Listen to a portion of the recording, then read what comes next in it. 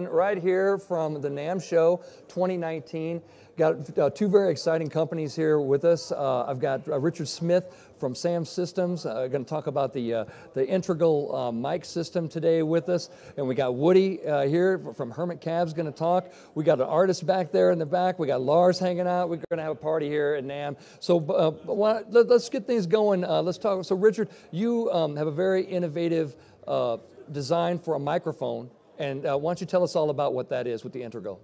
Okay, we'll do that straight away. Okay. Yeah, basically, when you close mic an amplifier cab, you'll have a microphone on a stand in front of the speaker. That's fraught with all sorts of issues, overspill, trying to find the sweet spot takes forever when you're doing a sound check. Sure. And, you know, and 2 seconds to ruin it once the gig starts. Even down to like in some of the smaller gigs, at the end of the gig, the old microphone gets stolen. So you then got the cost of replacing it and so on and so on. Yeah, absolutely. So what we come up with is a system where we've done away with all of that. And I don't know if you can see the picture on the front of the box, but that's the gist of it. And we come up with a microphone system which actually sits right in front of the speaker. And you can probably see, if I can get this high enough, around there's all the holes which are the fixing. And they match each of the speaker fixings. Very cool. The whole thing's only like about 3 millimeters thick. So basically what you do is you undo those bolts, take the speaker off, put this in place, put the speaker back, and it's permanently in the right place every gig. So what you're saying is this is not a steering wheel from a BMW? No, it's a Frisbee. Very, very cool. So it's I mean, a very innovative design. So basically, instead of putting the microphone, in front of the cabinet that has all those problems, you're able to install it inside the cabinet, and then kind of permanently have it there. And you've got Woody here with Hermit Cab, and they're going to show you an example of kind of what that bad boy looks like once it gets installed. Mm-hmm. We can kind of see that now. Look at that. And typically, it would be installed in front of the speaker against the baffle, but in this case, this allows you to put it in front of the speaker itself. Quick install, but once it's in there, you just leave it in there. Mm-hmm. You don't have to actually remove it, just like a regular cabinet. Mm-hmm. But you can if you choose to. Very, very cool, man. And we've got James back there hanging. He's got a great guitar. Why don't we hear a little bit out of this integral mic coming in the Hermit Cab? We're going to shut this so it's not too loud. Sounds good. Although NAMM show, we like it loud. I'm just saying. We'll do both. How about that? The noise police don't though. Yeah, I do not speak for the sound police, but I'm just saying, just in general. Whatever. Oh, James, take it away, my friend.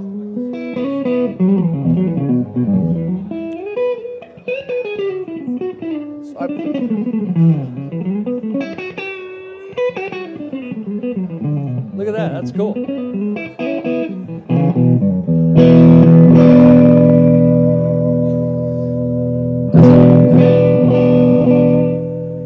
Look at that. So I don't know if we're hearing the mic, internal mic, or mics in the room, but that's something you guys can figure out as far as.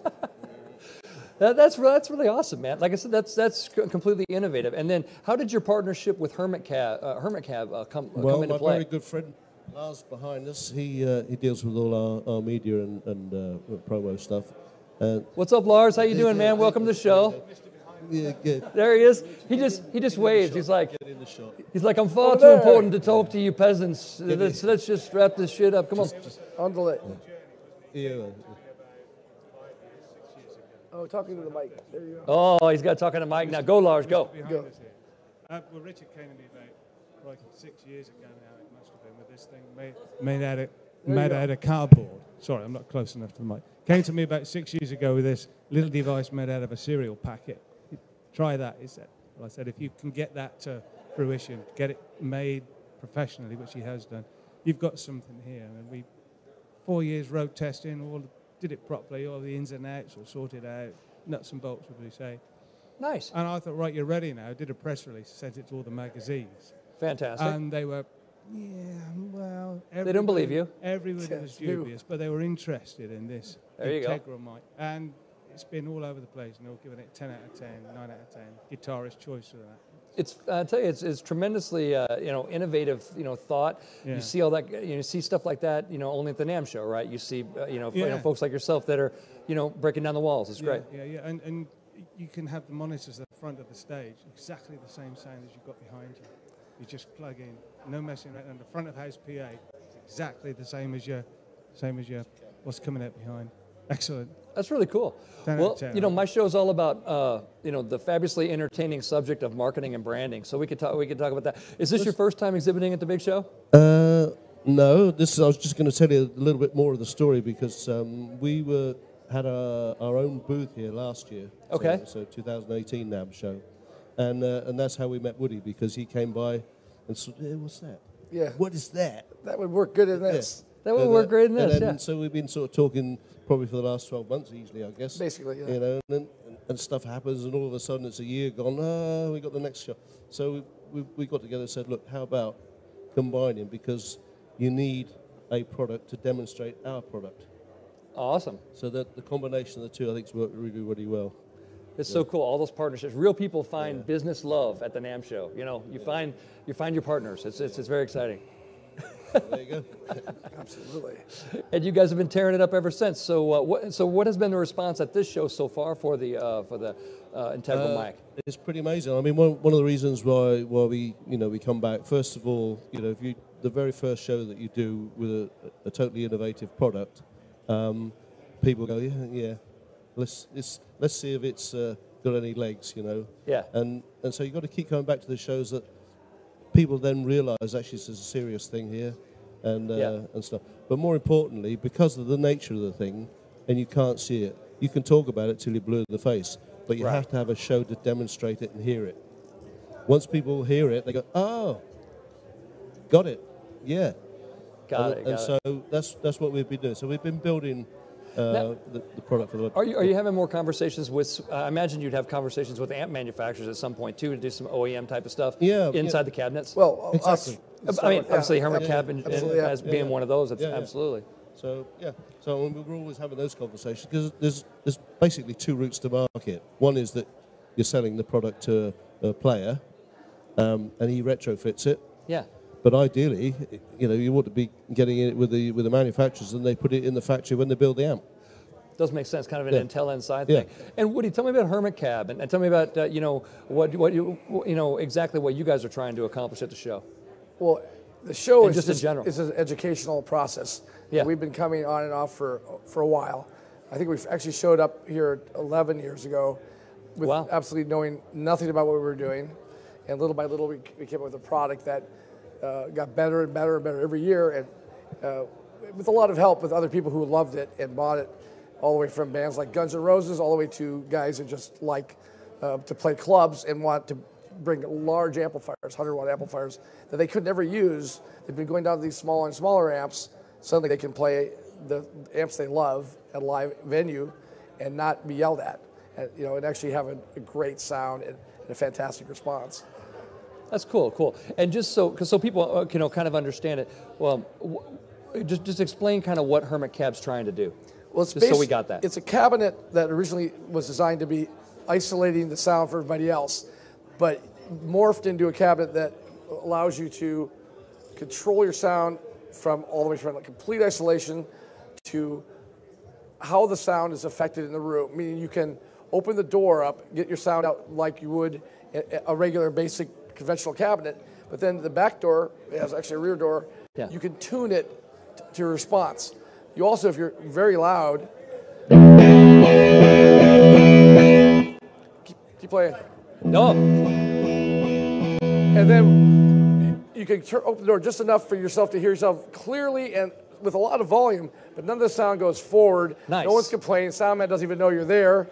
And you're louder than you're used to being with a regular smaller amp. Nice. So there's a really important thing is that when the sound hits the front panel, it diffuses all the frequency of the speaker 180 degrees out.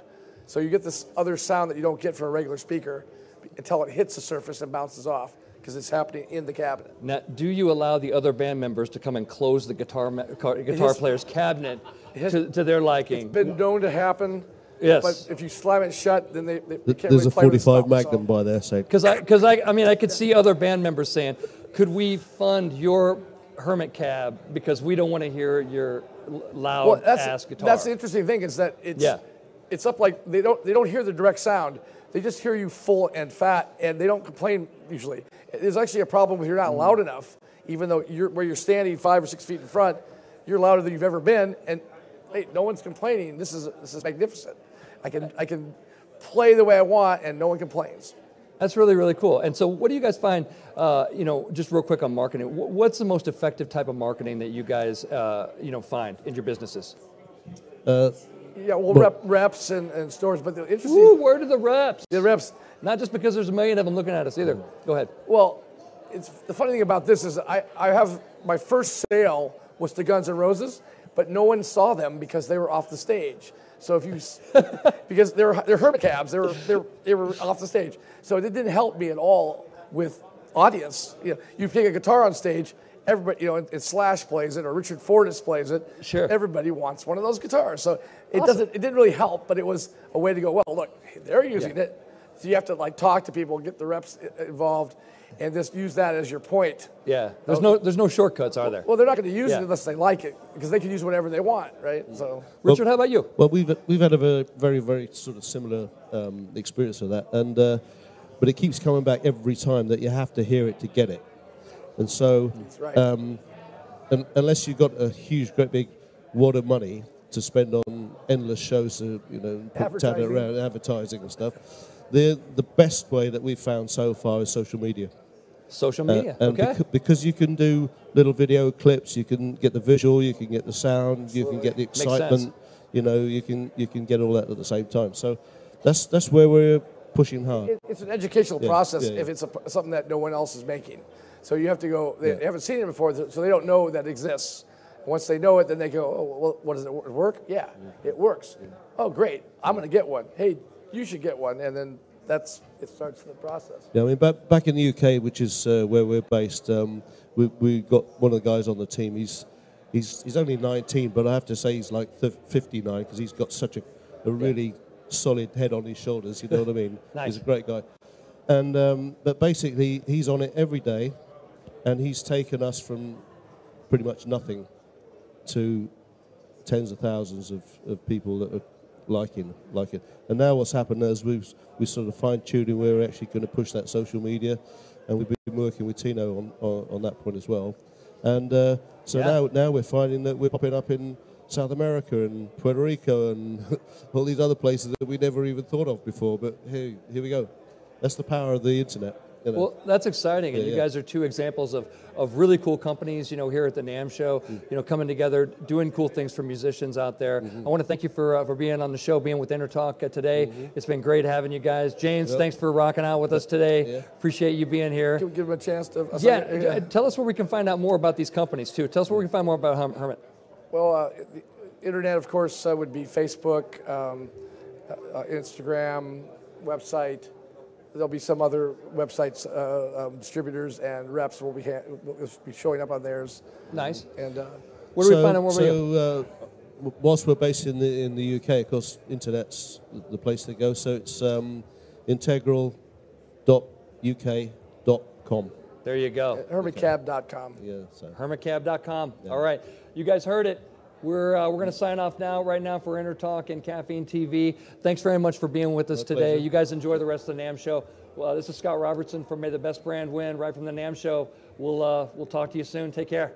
Bye-bye.